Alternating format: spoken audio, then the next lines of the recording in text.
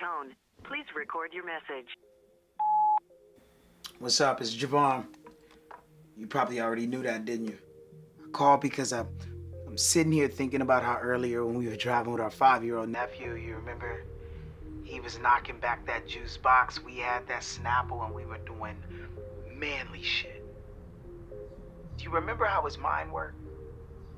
He asked a million questions. Uncle, why is the sky blue?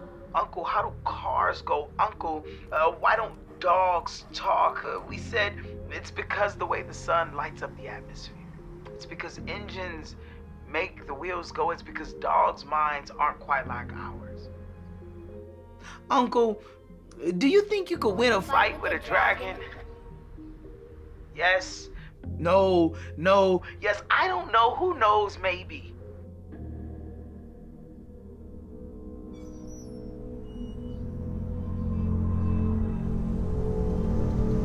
Oh man, Uncle. It's 5-0. We gotta hide.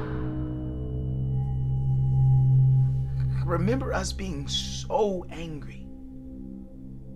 Angry he already knew how to hide from the cops, but angrier that his survival depends more on his ability to deal with authorities than it does his ability to read. Get up! In this car, in this family, we are not afraid of the law. I wonder if he heard the uncertainty in our voice. Is today the day that he learns that we are so willing to lie to him? That we're more human than we are hero? I mean, we both know the truth is far more complex than do not hide.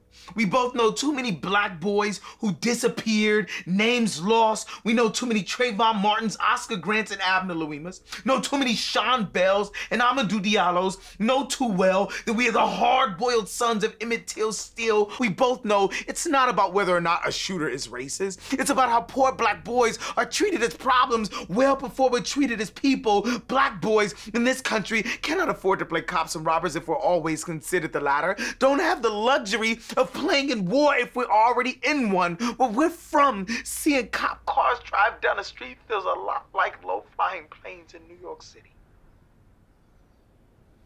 Routine traffic stops are more like minefield, and any wrong move could very well mean our life.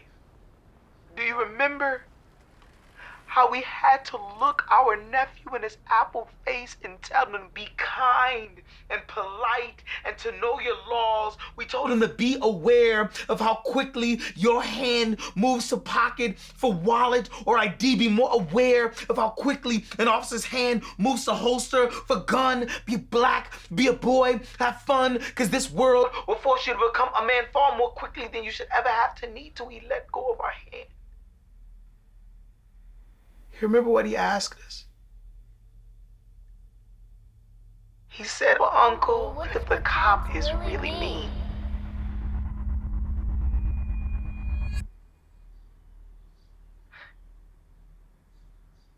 And it scared us. And it scared us to know that he, like so many black boys, is getting ready for a war we aren't sure how to prepare him for.